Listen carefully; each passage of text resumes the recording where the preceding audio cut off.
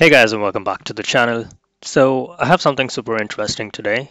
We're going to look at what's the difference between total, all, and bracket 1. I think this is kind of confusing sometimes, so I thought that this would be a super interesting way to have a look at what really happens. So we have sales for different products, and then we have our total here, we have all here, we have bracket 1 here and bracket 1 total here, and then percentages. So let's really see what is going on and when we should use which one of these. So if you're interested, stick around. So what here we have our common column, that is sales. It is just sum of sales. And then we have total. So over here, total is nothing but sum, and then you write total sales.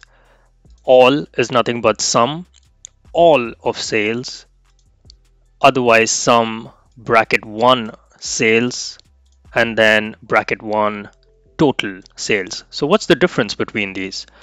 Well, now we have our product names, and what sales does is it sums up the sales for each product here based on our dimension, and the same here. So we have product names as our dimension, and the sales is just summing up the sales for each of the products based on the dimensions. What is total doing? Now total ignores all of the dimensions. Instead it says sum of sales of total, sum of total sales. So it sums up the sales of all of them and gives you the number. So it's going to be the total sales here is the same as for each of the line. And why is this helpful? Well, if you want to look at the percentages of runner shoes compared to the total sales, then you would do runner shoes divided by total. And this would give you, so essentially you're saying runner shoes is 6% of the total sales.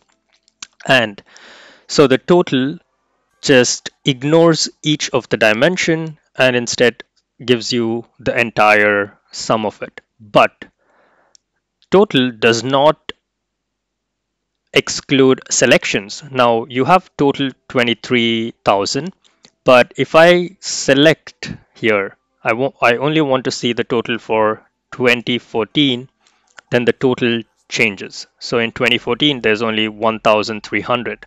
So the total ignores the dimensions, but it accepts the selections. So that is what total does. So in this case, what we have selected a year, and now what we're saying is that Patagonia fleece jacket is 5.36% of the total sales for 2014.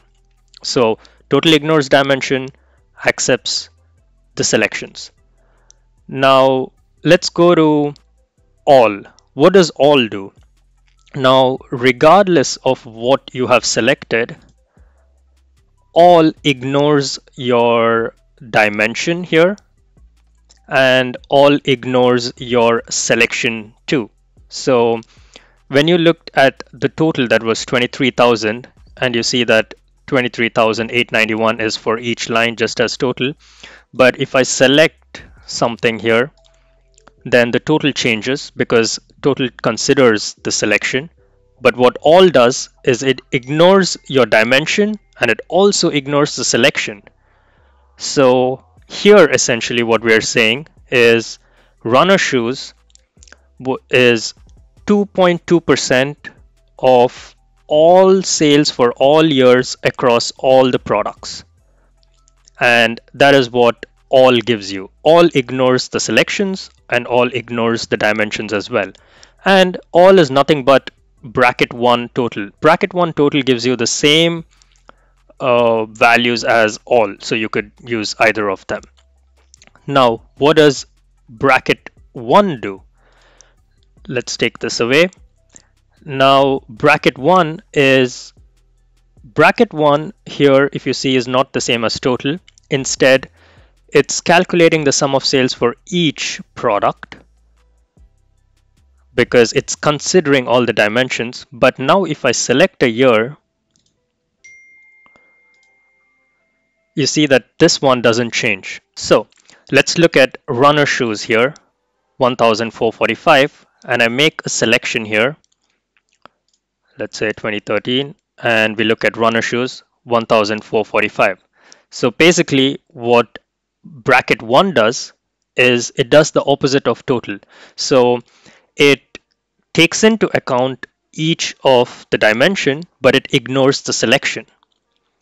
So in total, you're ignoring the dimension and taking in the selection, but in bracket 1, you're ignoring the selection, but you're considering the dimension.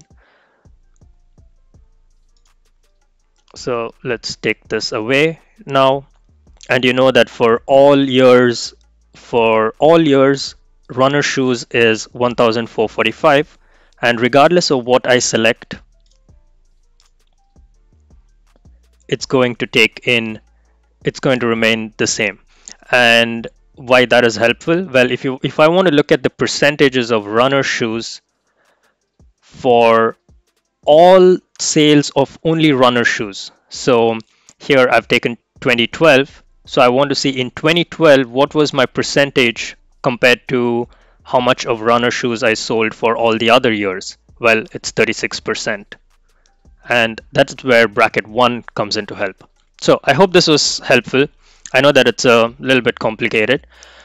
We can go much deeper. For example, in total, you could go inside and say ignore some selections that I make in a set expression, and then you would still get the total, but ignoring those dimensions.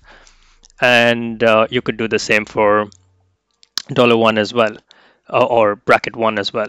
So I hope this was kind of helpful. I have a file here that actually helps you look at how all of these different functions work, and it is super interactive, so you can see your different categories here, and that's your dimensions, and then the calculations and how that changes. And you can also make selections here and look at how your different calculation changes based on a selection that you've made. How does it look for each KPI? And how does it look if you have dimensions in a chart? So I think that this would be super helpful for you all to understand. I'll have a link for that down below. Please check it out. Please sign up for my newsletter down. I'm working on a course which is going to be super in-depth, where I go into each and every function and try to help you all understand QlikSense a little bit better. And if you're interested, link down below. Sign up for it. Hope it was helpful. See you in the next one. Peace.